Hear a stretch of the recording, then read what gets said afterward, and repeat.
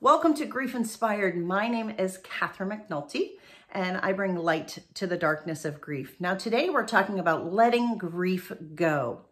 And I want to help you with a tool that I found to be very helpful during my own grief process. It's a tool that's used in another industry that I've actually adapted to grief. So if that sounds interesting to you, stick around. So today we're going to talk about a tool and a practice that's going to help you let your grief out, let the pain out. There is so much that goes on inside your heart and your mind and your body as you grieve that there's an importance in letting some of that out. And I know many of you don't really have anybody to talk about your grief with, or maybe you see a therapist once a week, or maybe you comment on some of my videos, but maybe that's not enough. So I can't underestimate the importance of letting your grief out. So this is a practical tool that you can use that's going to help you let the pain out, help you to heal, help you process what's going on. So this tool is adapted from a woman named Julia Cameron. It's called Morning Pages. You can also search for her on YouTube and you'll see some videos around Morning Pages. But it's basically a tool that's used in the creative space. So for people who are in the creative arts, people who are writers, people who are feeling blocked by something and they need to let their creativity out. You can't be creative when you're all balled up in a ball of stress, when you're preoccupied by things. You really need to be calm and centered in order to be creative. So that's where it started, but I've taken it and what I've found is that in using it during my grief, it was very helpful because it helped me process everything that was going on inside of my head. It helped make things seem lighter. It helped take away some of the lethargic way that I felt on a day-to-day basis. So let me tell you what it is and how to do it. So I did it this morning. These are my morning pages. You can see there's 1, 2, 3 pages that I did this morning, and I got to a point where I felt like I needed to stop. What Morning Pages is taking a paper and pen and physically dumping everything that's going on in your head, unfiltered, without thinking about it. You're just literally writing every thought that comes into your head. And the time to do this is immediately when you wake up in the morning. So I have a notebook that's just an inexpensive spiral bound notebook I take and keep next to my bed with a pen. And immediately after waking up, you want to grab your pencil and paper and have it be the first thing that you do. And the reason why you do that is because there's this magical time between when you're sleeping and your subconscious is working, and then when you're awake and you're fully conscious. So that's the period of time that you want to do it. That's why it's called Morning Pages. And so then what you do is it's a physical dump about everything that comes into your head.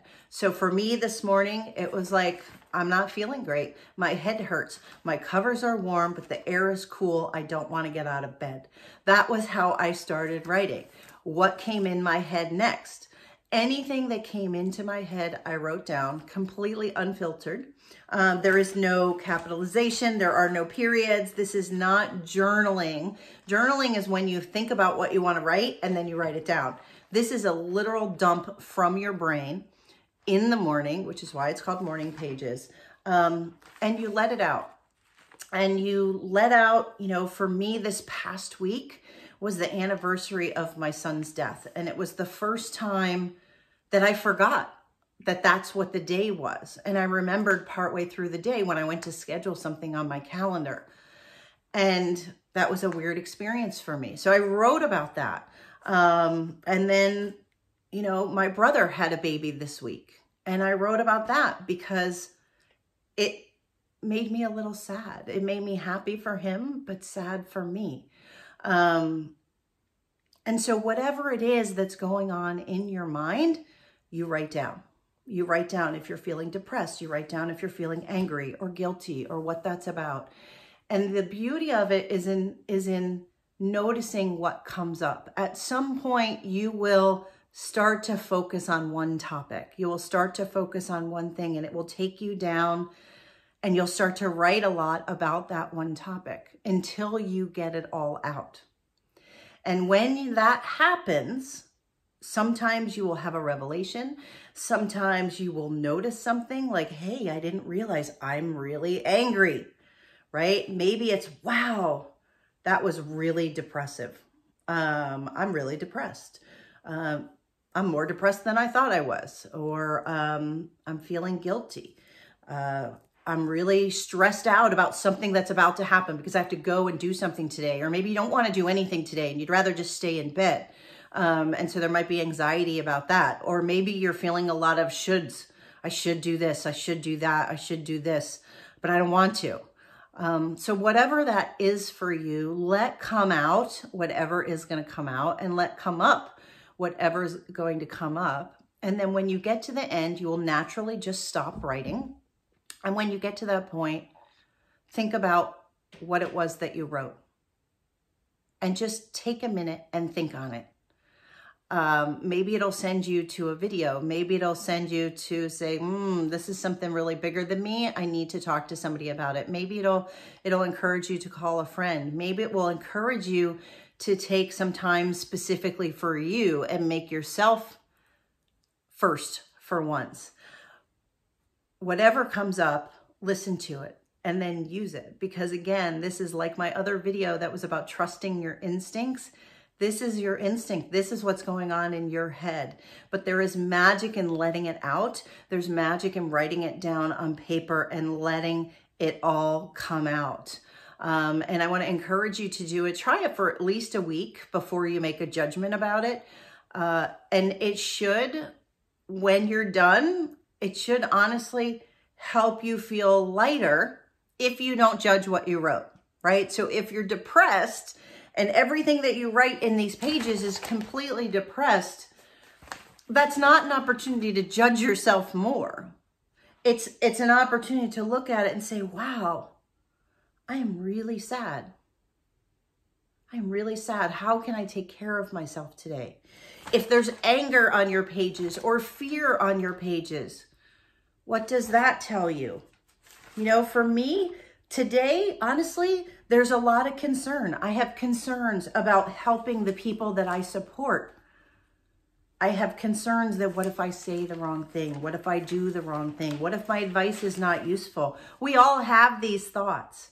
And so it's getting them out and realizing, right? I was very concerned about people that I'm supporting, and it was really preoccupying my mind. And I realized at the end, I said, okay, well, this is a big deal. And if I spend more time worrying about what I might do wrong, then I'm not spending time worrying about what I could do right and how I could actually help them. And when you worry yourself, in this instance for me, I was making it about me and not about them, and not about the people like you that I want to help. And so it's getting getting out what's in your head, and giving yourself an opportunity to refocus, giving yourself an opportunity to take action in a direction that's actually going to help you for the day. So it's focusing on the present.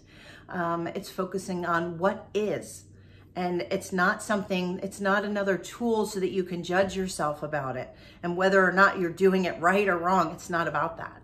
It's about letting it out.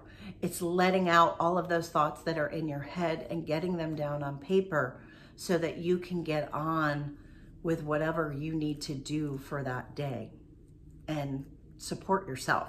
It's 100% about supporting yourself. So every time you do morning pages, it's about supporting yourself, and it's a tool, and it's getting into action. And remember that every time you use morning pages, every time that you use one of the tools that I share in this video, every time you watch a video, every time you work in my journal, every time that you spend time processing what's going on with you, you're moving forward. You're processing your pain. You're processing your grief. You're moving toward healing. So it's time to give up judgment and just move toward healing. So we're going to talk about that more in upcoming videos as well, because I think it's so very important. So for now, I want you to try morning pages, use it this week, drop comments below. Let me know what you think about it. Let me know if you have questions. Like I said, I'm always here to support you in this grief process, and you've got this. You can do this. So take care for now, and we'll see you in the next video. Bye for now.